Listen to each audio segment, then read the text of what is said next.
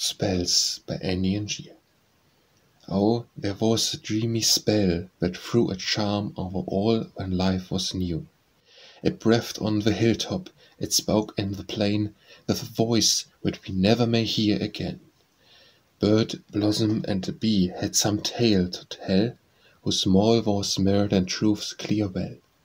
In the fitful blaze of the cheerful fire, as it glowed in the face of my old grandsire, in the sleigh-bells pealing their joyous chime, to which young hearts were beating time, in the busiest scene, in the loneliest glen, oh, a charm was on all around me then. The stars looked forth with a softer light, while a richer glory clothed the night. And sweet were the tones that breathed love's vow, they greet me no more with voices now. From broken harps whose strings are gone, what hand can awake the answering tone?